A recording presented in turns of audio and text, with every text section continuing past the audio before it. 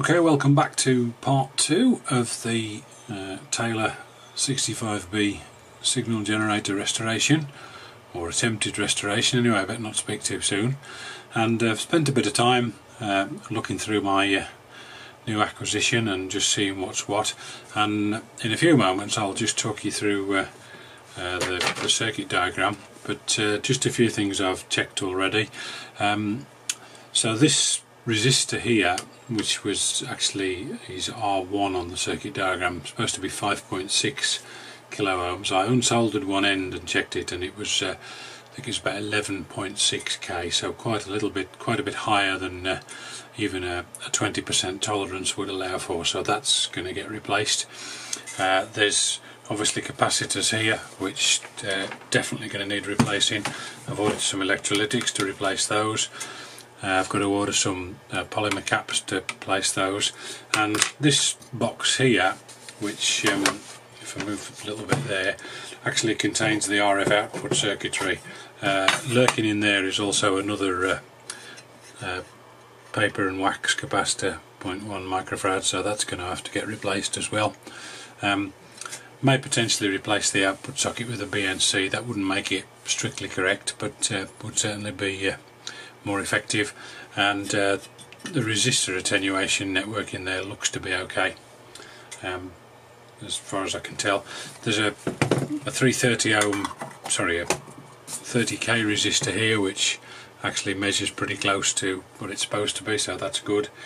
And I've checked one or two other things, and they all seem something like they should be. So get the capacitors replaced, get that resistor replaced, just check a few things over, clean the switches, obviously replace this mains lead down here, and make sure that it's replaced with 3 leads and that there's a good solid earth connection for the chassis.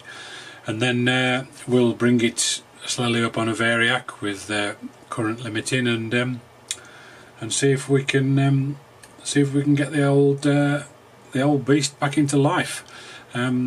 Okay, I'll just put it down now and get the circuit diagram and talk you through that. Okay, welcome back.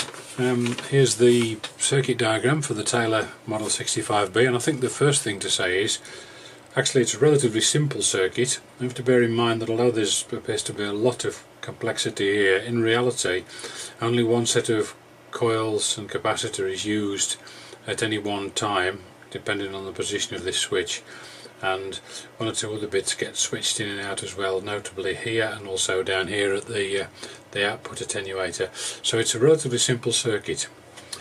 Breaking it down then, main supply comes in here through this filter network, which is actually contained in that sealed metal container down there, and the purpose of this filter is to stop oscillations in the circuit from getting back into the mains electric supply. So that's to protect the rest of us from spurious RF oscillation. That then goes straight onto the primary of the mains transformer, which is the fairly meaty transformer here. Taps for 110, 210 and 240 volts. Obviously in the UK we're going to be on the 240 tap. And then there's 2 secondaries. The first secondary here provides 6.3 volts for the valve heaters and the dial light. So one side of that goes to the common ground, and side marked A there goes to the dial light and also the heaters of each of the 3 valves. So that's an AC supply to heat them. The other secondary on this transformer, centre tap there, again the centre tap goes to ground, and it's actually, this is the high voltage supply, so as you can see both ends of that go to the 2 anodes in the 6x5 set for full wave rectification mode. Probably important to say at this point that because of the way valves work, they require a high voltage on the anode to attract the electrodes from the heater through the cathode past the grids, or depending on the type of valve, and so there's usually a fair amount of voltage in valve equipment that you simply wouldn't find in transistor equipment normally. So it's important to be careful. So if you are opening up valve kit, you're doing it at your own risk. It's obviously potentially hazardous, so be careful. Okay, the other two valves have two quite separate jobs. Valve 3 down here, a 6J5G, it's a triode, and it's set in here in the oscillation mode, and it's the RF oscillator. So using this network of capacitors and coils and that tuning capacitor there, C9, essentially this is what provides you with the different wave bands to produce the RF signal. The output from that is fed through the attenuation network out of there, and eventually out of the output, which you can adjust with the level and also with the attenuator control. Valve 2, another 6J5G, works as an audio oscillator at about 400 Hz, and it's possible to get the generator to produce RF modulated with 400 Hz, where this valve works as an oscillator, or it's also possible to feed an audio signal in to the jack on the front panel.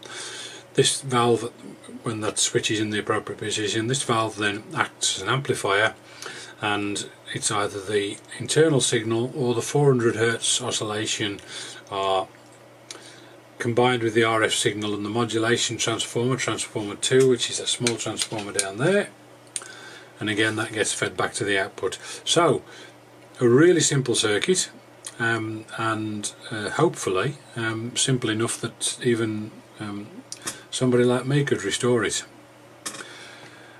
Been looking on the internet, and obviously there's various bits of information. I found the original advert. I'll include a picture of that. But the original advert said that the machine was £15 10 shillings, so that's £15.40 to you that aren't familiar with pre-decimalisation British currency. And the Bank of England's inflation calculator tells me that that would have been between £650 and £700 back in the 1940s.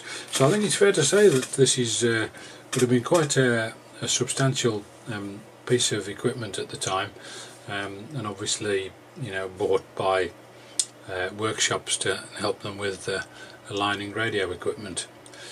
Okay, hope that's made some sense, and onwards and hopefully upwards to a good conclusion. Okay, well that's just about it for part 2 of the Taylor 65B restoration project. Next is to get components ordered and replace them, and just to see how things look. So that's going to be the next move. So watch this space. In the meantime, if you've liked this or a previous video, would really appreciate it if you click like. That helps. It also helps to get a few more views.